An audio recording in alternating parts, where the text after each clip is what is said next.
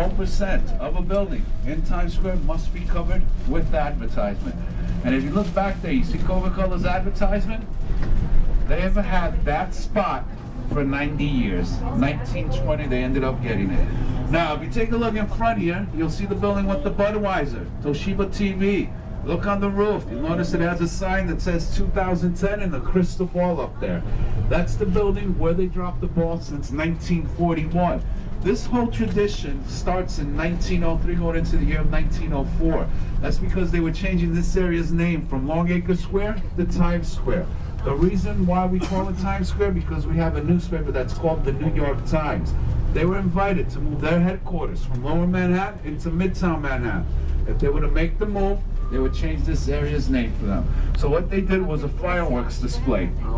They did that for the next 4 years. Then in 1908, that's when they dropped the ball for the first time. Now over 1 million people each year will be standing right here in Times Square to watch the ball come down this building. Over 2 million people was the largest crowd back in 1999 into 2000, what was supposed to be the millennium year.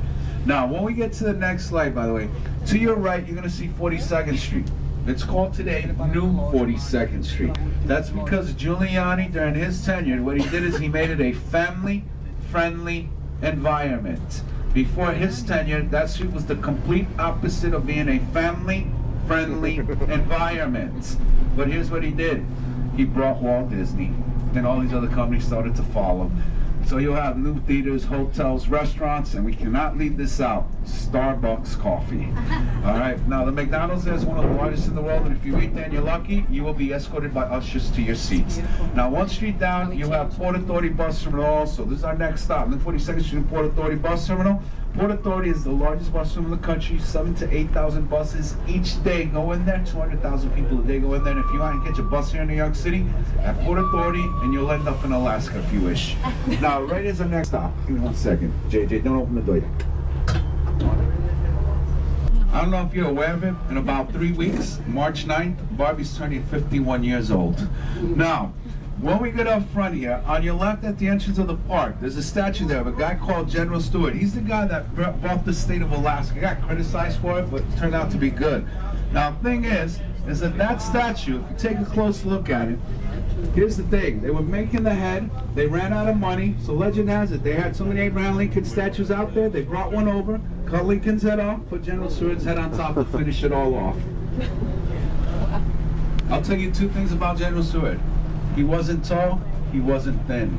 Now right here's our next stop, by the way. This is our stop, 23rd Street Fifth Flatiron Dish Stop. To your right, Chelsea. To your left, Gramercy. Anybody getting off at this stop here? What's this? No.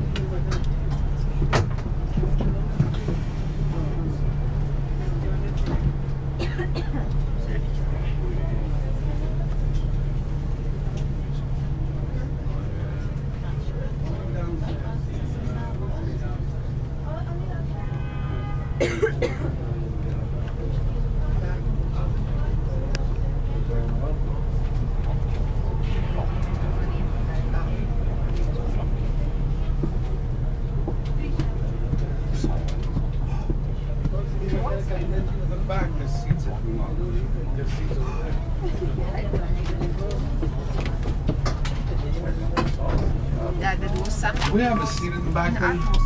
There's one seat? All right, 1 second. The other one is hey,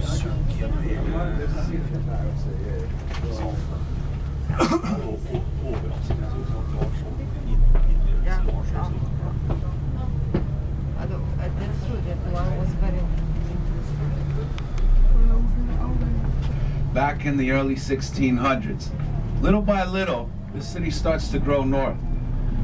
Right back there at 23rd Street, when that park in the 1840s gets laid out, becomes the northernest portion of New York City.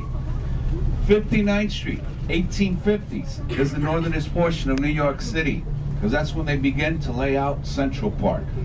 So New York City's entire history, it obtains a passenger elevator. In the 1850s, they installed into this building what is called the Otis elevator. Go take a look at most buildings, they still call them Otis.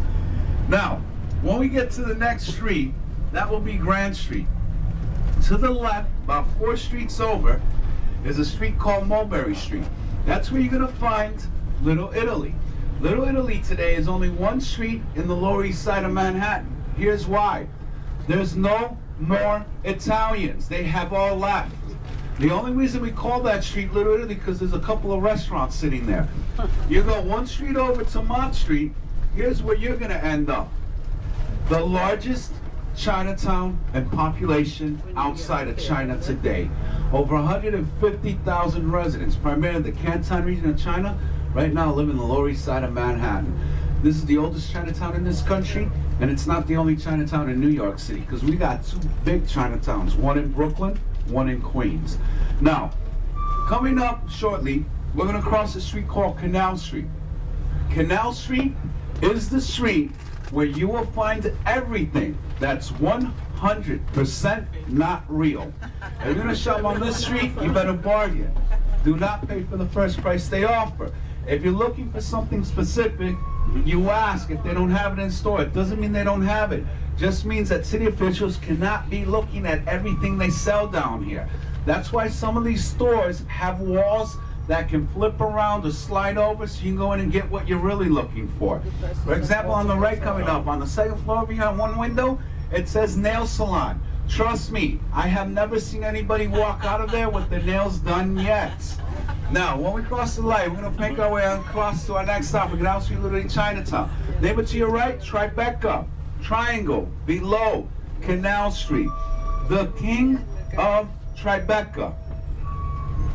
His name is Robert De Niro. He's the guy that transformed that entire area, basically. He's got buildings, he's got restaurants there, and in 2002, because of the collapse of the Twin Towers, to help the economy of Lower Manhattan, here's what he did.